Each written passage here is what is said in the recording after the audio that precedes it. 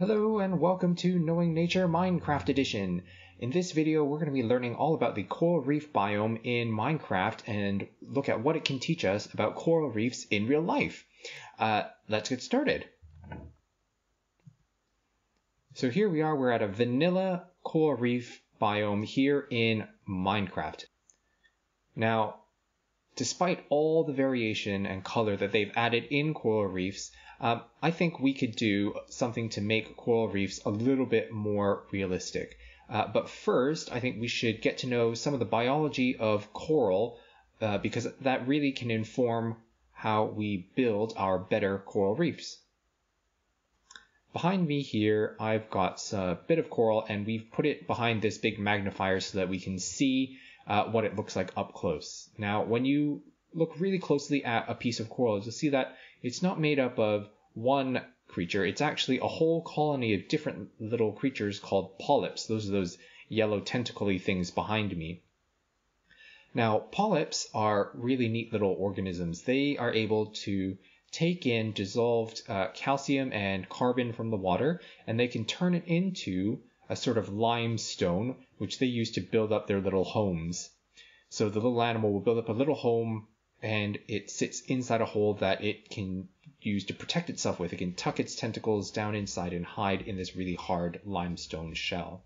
Now, after the coral polyp dies, other polyps can of course move in on top of them, and they'll add their own little limestone home on top of it, and that's how coral reefs gradually grow up over time. But I think what we should do now is take a little bit of a closer look at a single polyp because they are super cool. So here's a giant polyp that I've built, and I've also cut it in half so we can see inside. Up at the top, we've got all those tentacles, and polyps can have loads of different tentacles. They can have, some have 8, some will have like up to hundreds of tentacles, so they can come in a lot of different varieties depending on the species. Down here, the yellow glass here, the stained glass, that's the main body of the polyp, and you can see here the dead coral blocks I'm using as that limestone skeleton that the polyp builds up around itself. And you can see that the body of the polyp actually comes up and over and is also around the outside of the skeleton. And because it stretches around outside and on either side and all the way around it, of course, you would have other polyps. And that means that they're actually touching, their bodies actually touch. And we'll talk about why that's important in a moment. The limestone skeleton there is there again for protection, and that means that if something comes by that might want to eat it, it can take those tentacles and tuck them down inside there to keep itself a bit safe. In the middle, we've got the mouth of the polyp, and in this case we're using hoppers here because of course the mouth is for taking things in. And they go into the furnace here, which is the stomach of the polyp. And this minecart system we'll talk about in a moment. So what does our giant polyp eat? Well, they eat plankton that float around in the water, and I think what we should do is feed our giant polyp here. So in the chest, I've got some coral food. We've got some cod to represent animal plankton, zooplankton.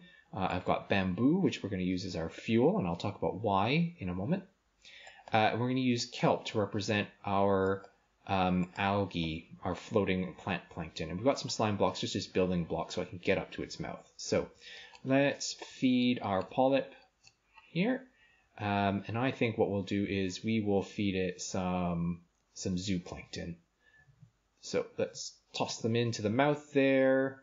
And of course, it would be the tentacles that pass the food down. Okay, so now our polyp has some food in its stomach. But of course, all animals need energy in order to digest their food, so we're going to put our bamboo here as fuel, and now our polyp's digesting. Excellent, we've fed our little coral here. So what's the deal with this hopper and minecart? No, this is not how our polyp goes to the bathroom, because in real life, of course, down at the bottom here would be all solid limestone, because that's the polyp, the dead polyp that this polyp would have sat on top of. So it would be all limestone down here. So where do they go to the toilet? Well, actually, they need to poop out their mouth because they've got no other holes. So what's the deal with this minecart? Well, polyps and corals are super cool because they're not just these single individual animals. Because their membranes, their bodies, touch other polyps that would be living next to them, they can actually pass food to other polyps, which is super cool. So if they want to, if their neighbor's a little bit hungry, what they can do is they can take some of the nutrients and they can send it off to their neighbors so they can share. So corals are made up of these individual polyps, but they can share these different nutrients. And so they're kind of like super organisms that all work together to keep the whole colony alive. And I think that is pretty amazing. So behind me here, I've taken a tentacle from a polyp and we've magnified it even more. And when you're at this level of magnification, you can see that the polyp is actually mostly transparent and it only has these little dots of color inside it.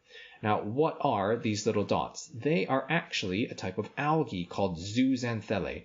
Let's go up and take a closer look. So zooxanthellae, they live inside the body of these coral polyps. And again, they're a type of algae, so they're a type of plants. And like most plants, they can do something called photosynthesis. That's where they take sunlight and carbon dioxide, they put them together, and they make sugars. And that's why I wanted to use bamboo in the stomach of our giant polyp back there, because it looks kind of like sugar cane, because most animals, they use sugars as their energy source. But of course, in Minecraft, we can't use sugar cane as fuel. We have to use bamboo to kind of look like sugar cane. So the algae, they live inside, and in exchange for living inside the polyp, the algae, they actually give the polyp the sugars that they make. They keep a little bit for themselves, but they can give other sugars to the polyp, and that helps the polyp get its energy.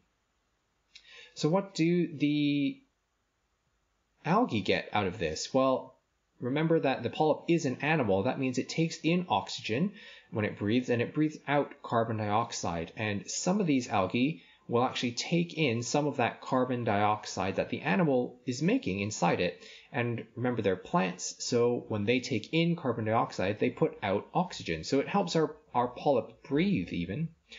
The other thing is that when the polyp eats and gets its nutrients, some of those nutrients can go into the algae inside of its body. So the algae are getting a little bit of food from the polyp.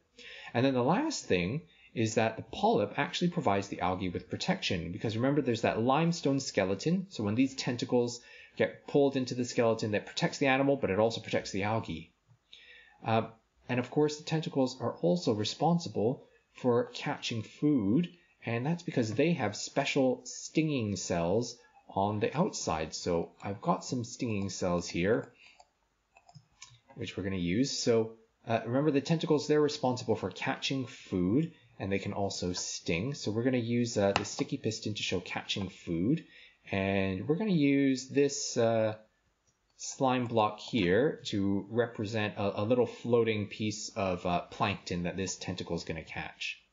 But there's stinging cells, because if it's a zooplankton, if it's a tiny microscopic animal, it needs to sting that animal to disable it, to stun it, so it doesn't just swim away. So we're going to use this dispenser here. We're going to put some stinging cells inside.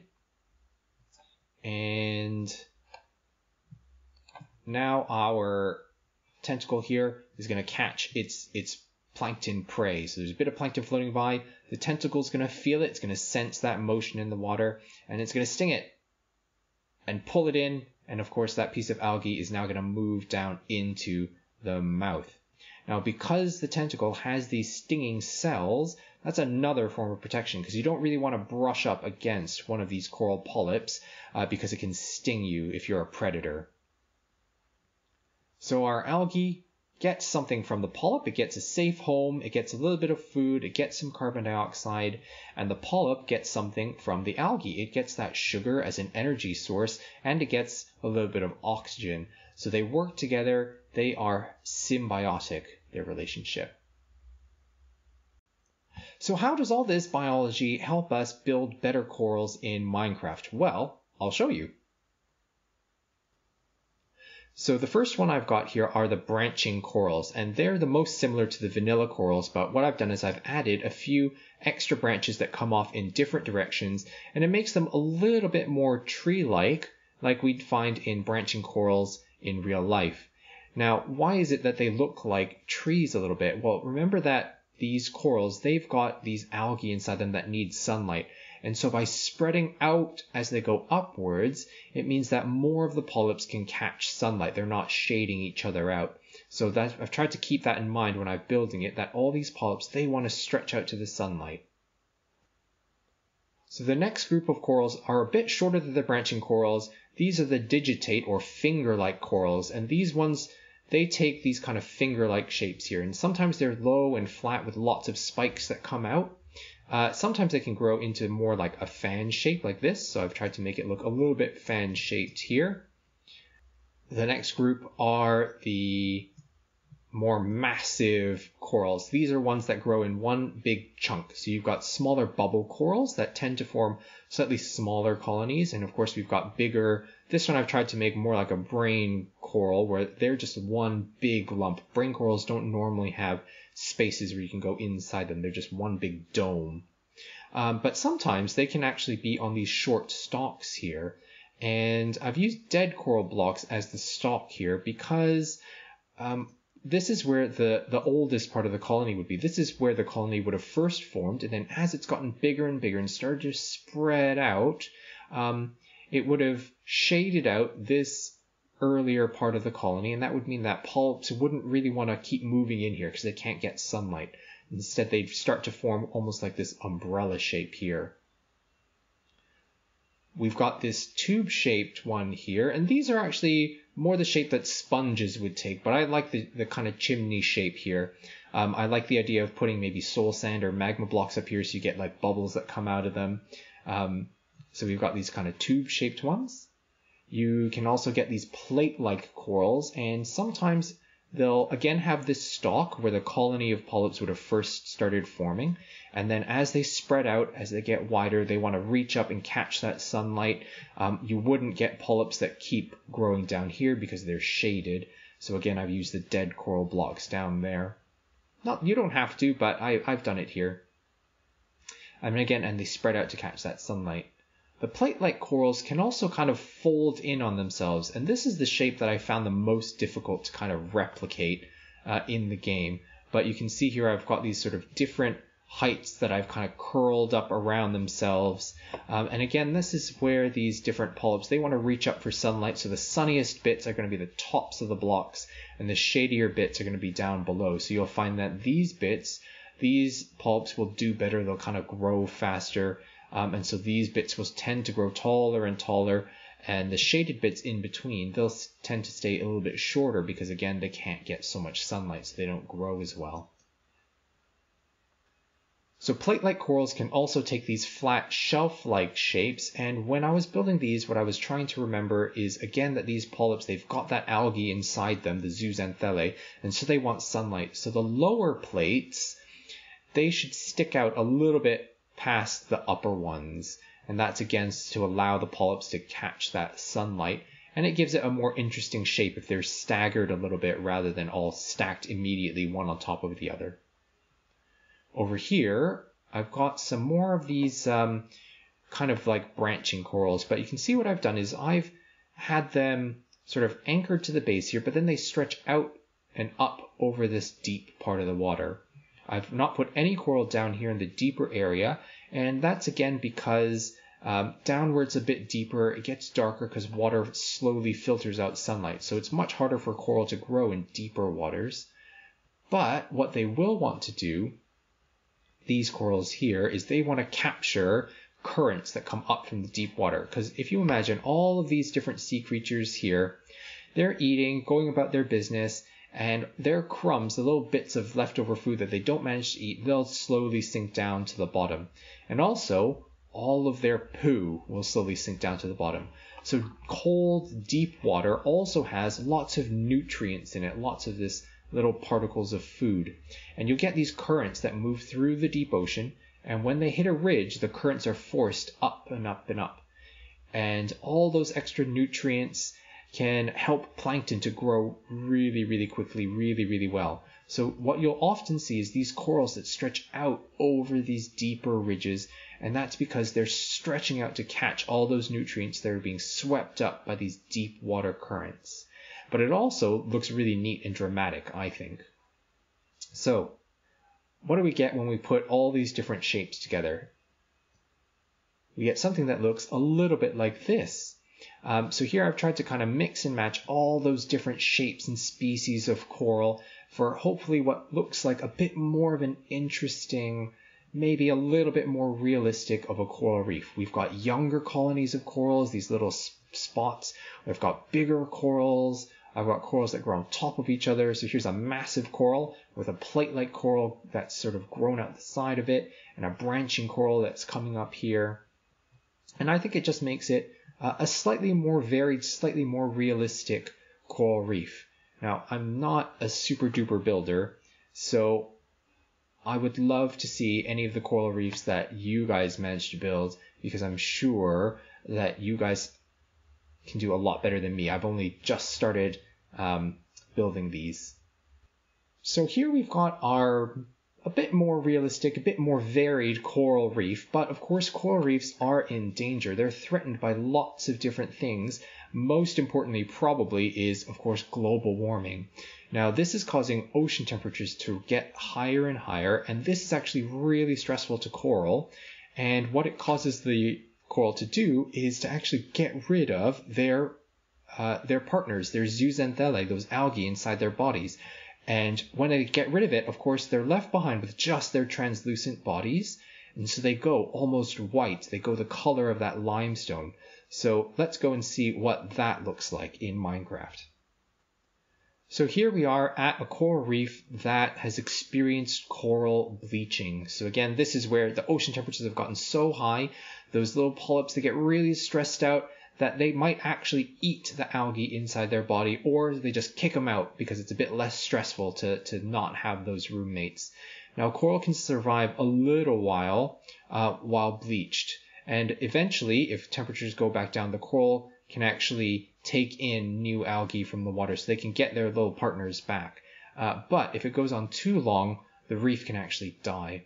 So here we've got our bleached coral reef. Now, as we go through this bleached coral reef, you can see that there's still all those shapes, but everything's gone sort of pale white and gray. Some of them are a bit dead here, like this one here doesn't have any little polyps anymore. It's a dead little lump. And it goes a bit ghostly, I think. Now, it's not all doom and gloom. Coral can, as I said, recover from bleaching. If the water temperatures go down, algae can move back in and the color can come back to the reef. But fortunately, not all corals are as sensitive to water temperature. So how can we show a coral reef that's starting to recover? Well, I've got a few building materials here, so let's have a look. What you might want to do is dot around a few of the base corals to kind of show that some of the polyps are starting to take back in their algae partners here. So they're starting to get their color back. You might want to also show colonies starting to reform, so maybe put a few small blocks there with some polyps on top there. And that's to show that these new coral polyps, they're starting to land back down in this area and restart their colonies. Now, as I mentioned, the ones that are more resistant to warming temperatures, they tend to be the more massive types. So have a look around in your coral reef for any of the more blocky shaped ones that you've built, and start by putting the color back in on those first. And you'll start to see what a coral reef looks like when it starts to recover. So here's our coral reef that's starting to recover. It's still a bit gloomy, but there's some little splashes of color in there to give us a bit of hope that this reef is going to recover. But you can imagine that, this coral reef is probably not going to come back exactly the same. We'll probably lose a lot of these tall branching corals, and that's going to really change the reef. It's going to make it a really different habitat for all those fish that depend on the coral. And it's also going to change how the corals affect the environment around it, because coral reefs, if you look at how these corals, they get so close to the surface, they do a really important job of taking energy out of waves. So they reduce erosion of our beaches and of our shorelines. And also, coral is what makes up a lot of that beautiful white sand. So if you've ever gone somewhere on holiday, like maybe Australia, and you look at the beaches and that beautiful white sand, a lot of that is actually bits of coral. And so if you imagine that a lot of that coral goes, if it dies off because of these coral bleaching events, then we'll just have less coral and less of this fine branching coral. And that means probably we'll have a lot less of that fine white sand as well. So I hope this video has given you guys some ideas for how to build more realistic coral reefs in your Minecraft world. Stay tuned, because we plan on releasing more videos about the biology of all these Minecraft creatures. But for now, from the turtles and from myself, goodbye.